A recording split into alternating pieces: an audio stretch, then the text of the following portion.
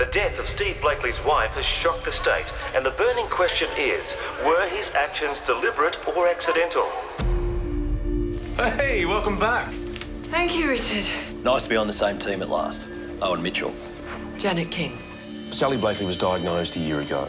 Esophageal cancer, aggressive. Just after 7 p.m, she started looking in a lot of pain, according to him. And within 10 minutes, he'd given her 3 injections.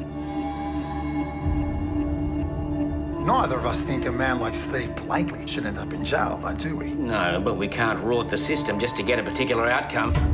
Put aside who Blakely is for a moment, and let's re-look at the facts and the circumstances. An immediate custodial sentence in the upper range of 8 to 10 years is the minimum that should be considered.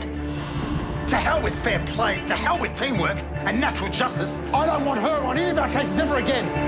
Well, the kids still love me when they know what I do. Why would you worry about that? Because I want them to grow up learning about tolerance, forgiveness, acceptance. So what do we got? Oh, car's unlocked, keys under the front seat, no obvious blood, no obvious damage to the interior of the car or the boot. Find him, dead or alive. I want speed, I want professionalism, I want a result. He left a message. It just says, please forgive me. What are you doing? If I tell you the truth, no one needs to know, do they? Where are you going? I don't have to tell you. I know who did it. I shouldn't be worried, should I?